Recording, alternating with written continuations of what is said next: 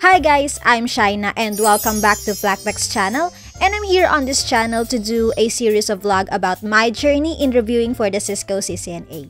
If you're new to our channel, please like this video and don't forget to hit the subscribe button and ring the notification bell so you'll be updated whenever I posted a new video.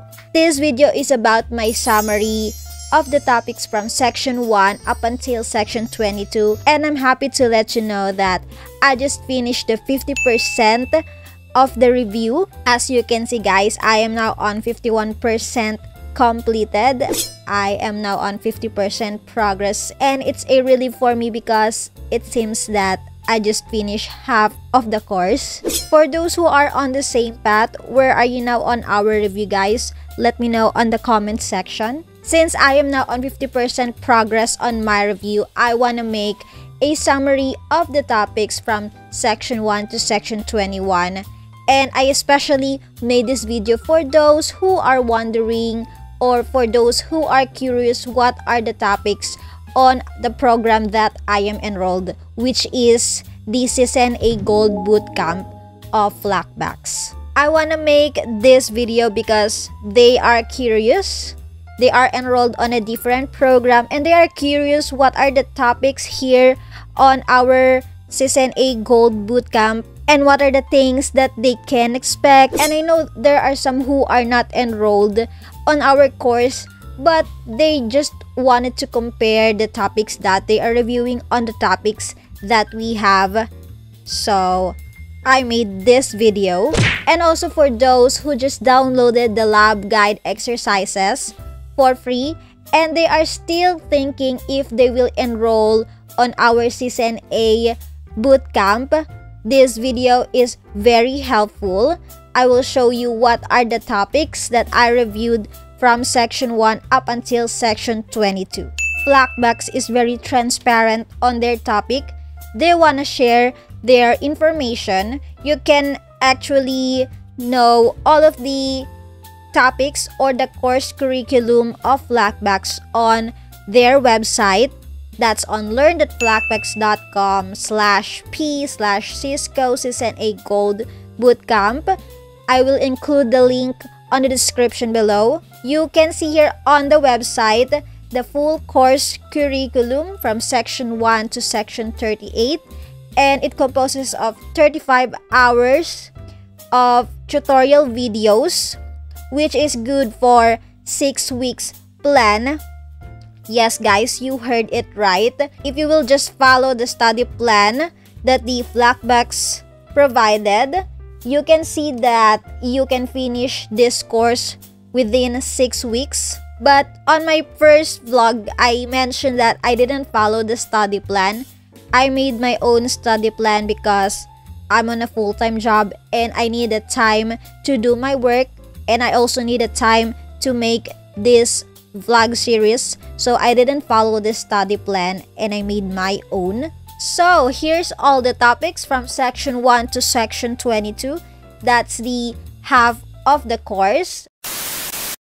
As you can see, on section 1 it's just a welcome, and on the section 2 that's going to be a tutorial on how we will set up our lab, how we will install the packet tracer, and how we will use the course lab exercises. That's all for section 1, and section 2, that's more on the introduction part. And then after that, we will reach section 3, which is all about host-to-host communication. It's more on the review for the topics that we learned during our college days. It's more on OSI model, introduction to networking. It's just more on the review of the OSI model, the upper and the lower layers, and the TCP IP stack. And on the section 4, it's more on the Cisco iOS operating system. In this section guys, I learned a lot from the Cisco iOS commands because I'm not really familiar with it and it's my first time to see those. So this is how it operates and what's the basic of the Cisco iOS commands. What are the basic of the syntax?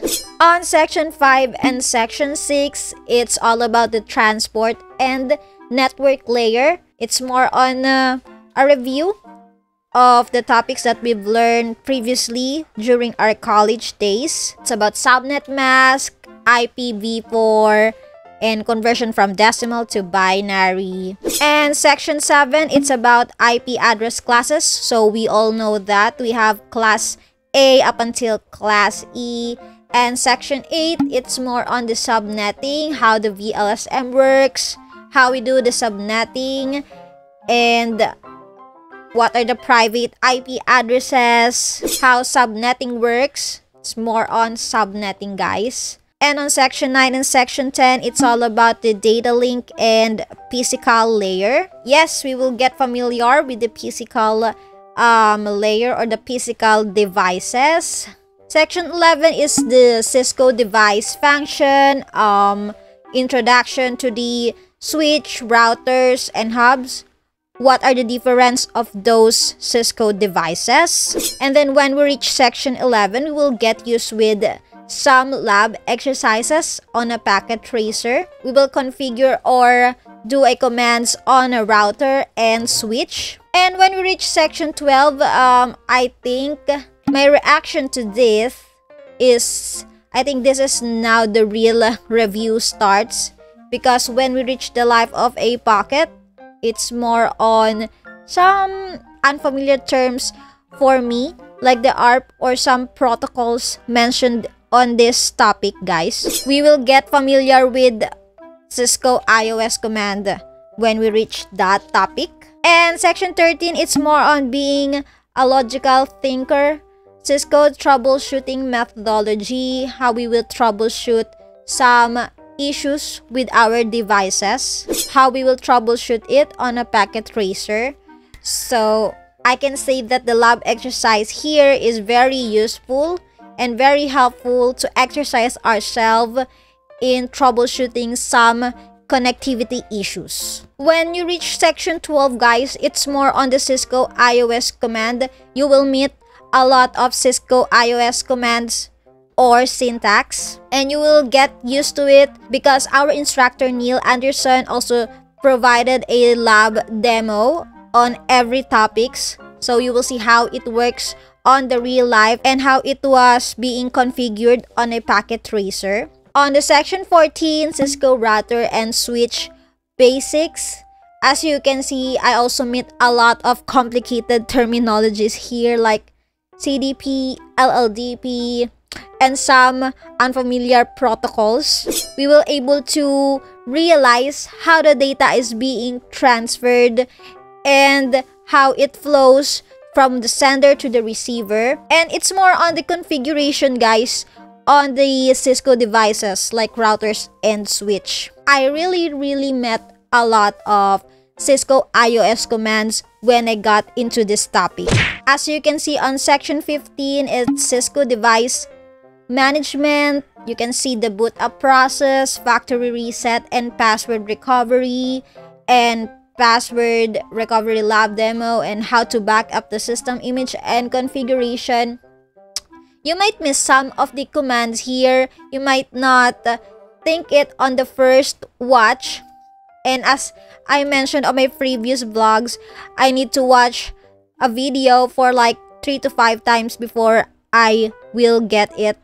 So that's my struggle when I got into this topic. But you just need a little patience and trust to yourself that you will able to get and understand the topic. And on the next section, it's gonna be the routing fundamentals. It's gonna be another chapter, another topic. It's more on the routers, and you will meet a lot of routing protocols here. We have a static route, local route, and we have dynamic routing protocols. And more on the protocols, guys. There are a lot of routing protocols as you can see on your screen. Alright, and section 18, it's more on connectivity troubleshooting. As you can see, we're able to exercise ourselves on some connectivity issue when we reach section 18. It's an application of the topics that we studied from the previous section. That's up until section 3. up to section 16 or section 17 on our course. We will able to recall the topics that we've learned so far when we reach the section 18. On section 17, here are the terminologies that you will hear: routing protocol types, equal cost, multipath, administrative distance, loopback, interface, adjacencies, passive interfaces, dynamic routing protocols. We will meet a lot of terminologies here. On section 19, it's gonna be a different protocol: IGP, interior gateway protocol fundamentals. So you will hear terminologies like RIP, EIG, RP, IGP, and many more to mention. On section 20, we will learn about Open Shortest Path First, or OSPF. There's also so many terminologies here, and there's so many Cisco commands. We'll meet a lot of it when we reach this section, guys. After those protocols, guys, we will start a new chapter, which is gonna be the VLANs, virtual local area networks. Before, it's more on the configuration on the router. Now it's a configuration on the switch. You will hear a lot of terminologies like trunk, access ports, dynamic trunking protocols, switch port, .1Q. You will hear that on this section, guys. And section 22, inter-VLAN routing. So it's gonna be a configuration both on switch and router. And those are the topics from section 1 to section 22. That's the 50% or half of our course here on FLACKBOX'S. I hope this video, guys, will be helpful for you. If you are thinking to enroll on our CCNA Gold Bootcamp, feel free to check all of the details on our website on learn.flackbox.com. And you can always send our instructor an email. Our instructor is Neil Anderson. You can connect with us on our social media accounts, so you can learn more about our updates, about discounts, and giveaways every month.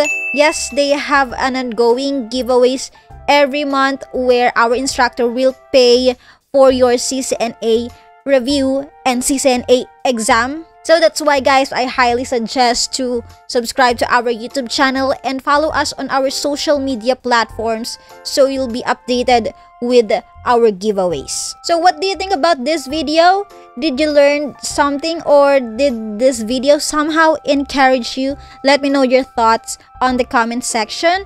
And don't forget, guys, to download the lab exercise guide for free. I'm always saying this on my video. If you haven't downloaded the lab exercises, you can check the link on our description below or the cards on this video, so you'll able to download the lab exercises guide.